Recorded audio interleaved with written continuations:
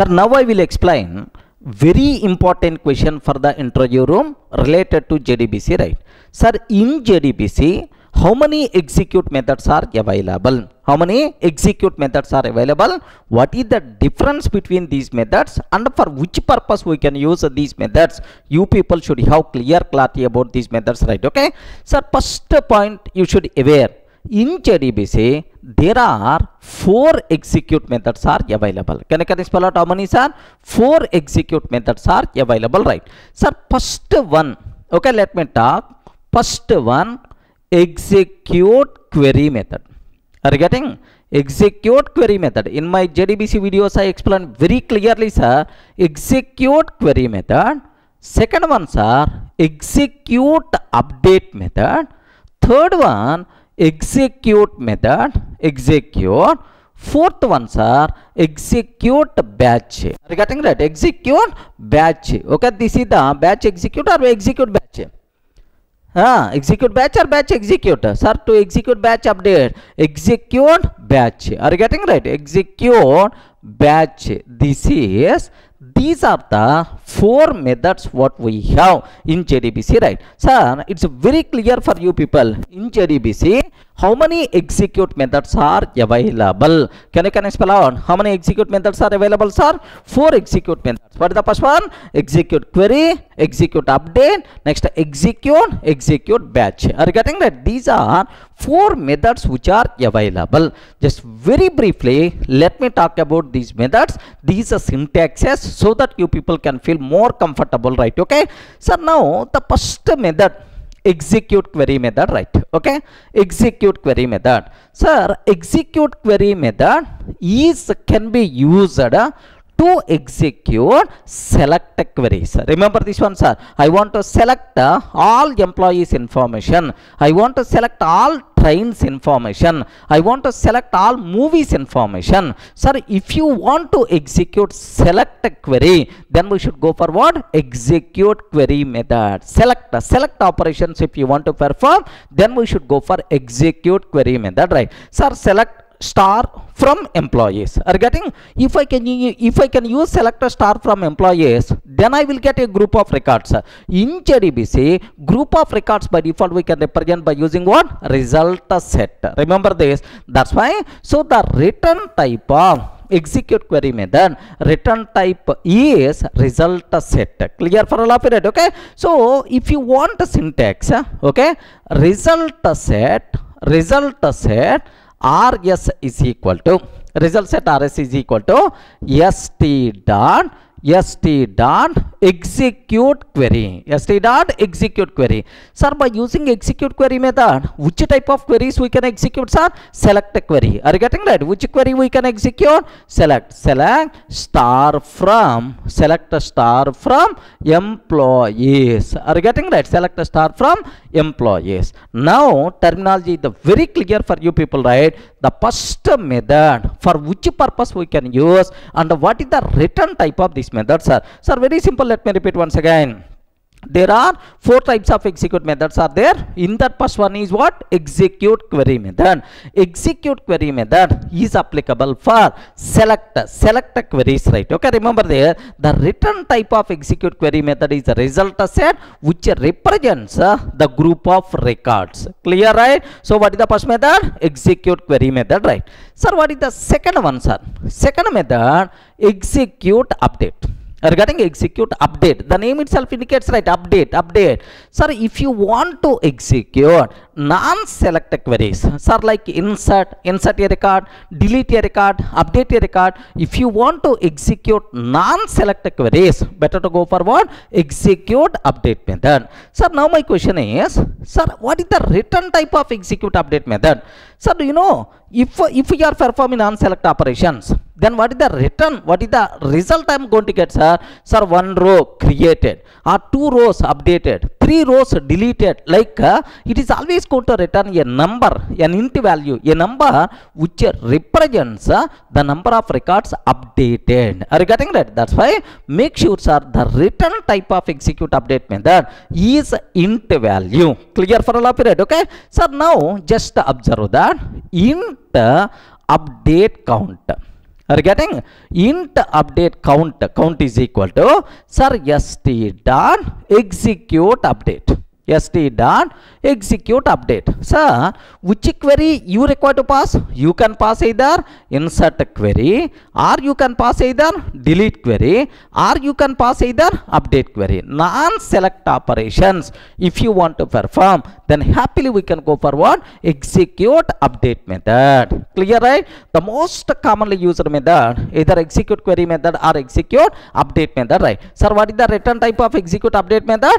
Update, I mean int value, which represents the number of rows affected, number of rows created, number of rows deleted, number of rows updated. Clear for all, right? First two methods, execute query applicable only for select operations, execute update which is applicable for non-select operations, right? Clear? Any explanation is required? That's all, sir. So sometimes I don't know the type of the query. Because if I know the type of the query, it is always select a query. Happily you can go for execute query method. Sir, I don't know, sir, if it is always insert query, or if it is always delete query, update query, happily you can go for execute update. Sir, if you know the type of the query at the beginning, happily we can go for execute query method and execute update methods, right? Sir, sometime I don't know the type of the query. At runtime, from the command prompt, I will get the query. Or at runtime, from properties file, I will get the query. Or at runtime, from database, I will get the query, sir. That query may be select a query, that query may be non-select a query. I don't know that. If you don't know the type of the query at the beginning, sir, then we should go for execute method. Are you getting that? What is the biggest advantage of execute method is, sir, it is going to work for select queries, even for non-select queries also, no problem at all. Sir, then how to use this one, sir? How you can able to use? Very simple, sir. Very simple. Sir, the return type of execute method is Boolean. Boolean. Remember that. Because you can't tell it is int, you can't tell it is the result set. Because it is applicable for non-select operations. It's applicable for select operations also. That's why the return type of execute method is Boolean, sir. Now observe that. Boolean B is equal to st dot execute. Sir, what is the third method? Execute method. Execute method is applicable for select queries and even non-select queries also. Execute query method is applicable for select queries and even for non-select queries also, no problem at all. But how to decide, sir, if it is the select query, how I can get the result set? If it is the non-select query, how I can get the result set? Like how I can get update count, like you may have the doubt. Very simple, sir. What is the return type? Boolean. Based on this return type, we will come to know whether the underlying query is the select query or non-select query, sir. Make sure, sir, if sir, B is equal to true, sir. If a B is equal to true, what is the meaning of that one? Is it is the select query. Remember that. If internally select query is there, then automatically the return type by default we are going to get one, sir, Boolean true, sir. If B is equal to true, then automatically, sir, you can ask result set RS is equal to st dot get a result set. Are you getting? st dot get result set, and happily you can use that result set, no problem at all. Clear, right? Next, else. What is the meaning of else, sir? Else means it is not true. It is not true. It is not true means it is not select query. Then it is a non-select query. Are you getting? It is a non-select query. If it is a non-select query, then automatically we will get update count, right? Int update count is equal to st dot get update count. St dot get count. Make sure, sir, you people should aware. So observe that the most commonly used methods in JDBC is these three methods only: execute query method, execute update method, execute method. Can you spell out? Execute query method is always applicable only for select operation. The return type of execute query method is result set. Clear, right? Execute update method is applicable for non-select operations, either insert or delete or update. The return type of this method is int value, which represents the number of rows inserted or number of rows deleted or updated. Sir, if you know the type of the query always, sir, it's always select a query, execute query method. It's always non-select query, execute update method, right? But sometimes in our programming, sometimes I may not aware the type of the query at the beginning. If you don't know the type of the query at the beginning, happily we can go for what? Execute method, because execute method is applicable for select queries, non-select queries, right? Sir, if we can use execute method for select and non-select query, then how to get result set or update count based on return type? Remember, the return type of execute method is what? Boolean. If b is equal to true, it is the select query. Directly you can ask a result set. Sir, if b is equal to false, non-select query, directly you can ask what is the update count. Clear for all of it, right? Sir, that's all. These are the three important execute methods whatever available in JDBC, right? Are you getting basic idea up to this, right? Very, very important, sir. Next, there are some more extra facilities are there about this execute method. Sir, execute method can be used to execute stored procedures also. Are you getting right? Execute method can be used to execute what? Stored procedures also, or stored functions also. If any stored procedure is there in the database, I want to call that stored procedure or function. For that, callable statement execute method. Are you getting right? Sir, what is the way? First, we require to create callable statement CST is equal to do you know con dot prepare call? Are you getting? Con dot prepare call. Sir, assume my stored procedure name is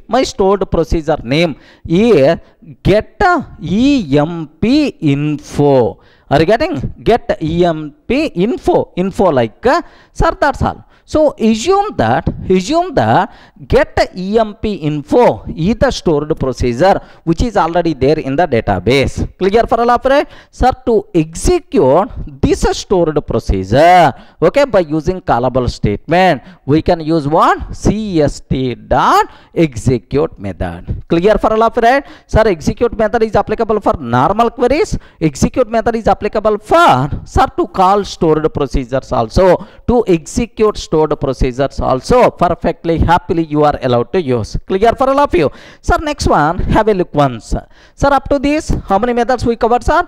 3 methods: execute query, execute update, execute method. Execute query method is always applicable for select queries. Execute update method is always applicable for, sir, non-select queries. Execute method is applicable for both the select and the non-select queries, and the execute method can be used to execute stored procedures, okay, sir, by using callable statement. Already we covered, right? Okay, last one, sir, execute batch.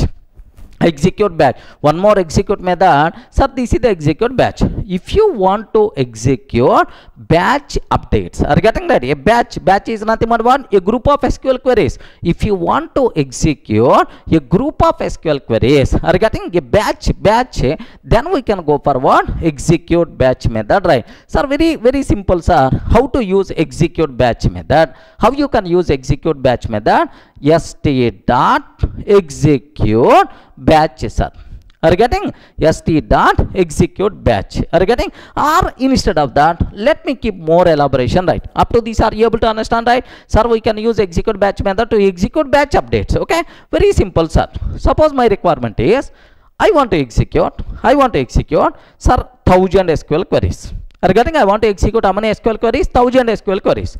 1000 SQL queries, sir, don't send one by one. If you send first one, After completing that second one, after completing the third one, performance is going to be affected. That's why I will keep all those 1000 queries into a single batch. Are getting into a single batch, and sir, send that batch of SQL queries at a time to the database. Are getting? So database engine will execute, sir, query by query and so on.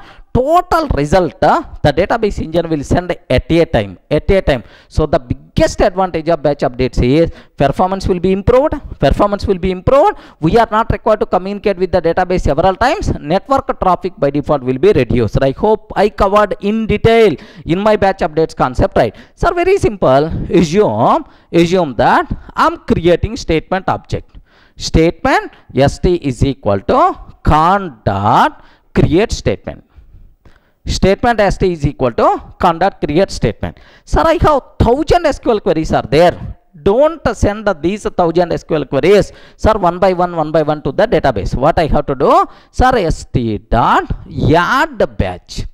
Are you getting? St dot add batch query 1. Just pass the query 1. Sir, st dot add batch query 2. Just I'm adding queries to the batch, sir. Okay, dot st dot add batch sir, I have to pass how many queries, right? Query 1000. Remember that, query 1000. So query 1, query 2, query 1000, all these 1000 queries added to the batch. Remember this. Now I want to execute this batch of SQL queries. For that we should go for st dot execute batch. Clear for all of you, right? Now all these 1000 SQL queries will send to the database, and all these queries will be executed one by one and provide total result at a time. Clear for all of you, right? So fourth method, execute method in JDBC. What is that fourth method, sir? Execute batch. Clear for all of you, right? Okay, that's all, sir. So total in JDBC, total how many execute methods are available, sir? 4 methods: execute query, execute update, execute, and execute batch. Like 4 methods are available, right? Sir, what is the first method? Remember that execute query method is applicable only for selected queries. Sir, execute update method is applicable for non-selected queries. Next, execute method we can use to execute individual queries, to execute stored procedures, right? Okay, sir, if you don't know the type of the query, sir, it may be select or non-select query, then happily we can use execute method. Execute method is applicable for both select and non-select queries. Next, even you can use execute method to call stored procedures also. Next, execute batch method can be used to execute batch updates either with simple statement or with prepared statement, right? Clear for all of you, right? Okay, that's all. Make sure, sir, you people should aware. So next, execute query, execute update, execute. These 3 methods are applicable for simple statement, for simple statement, prepared statement. Next, the callable statement, only execute method is applicable for callable statement. Next, execute batch is applicable only for batch updates. Except batch updates, we never going to use this method anywhere. Are you in a position to understand? If any person is asking, can you please tell in JDBC how many execute methods are available? Can you please explain the purpose with basic syntaxes? You should be in a position to give left and right to that interview person. Clear? Sir, are you in a position to understand, right? That's all, sir. Thank you.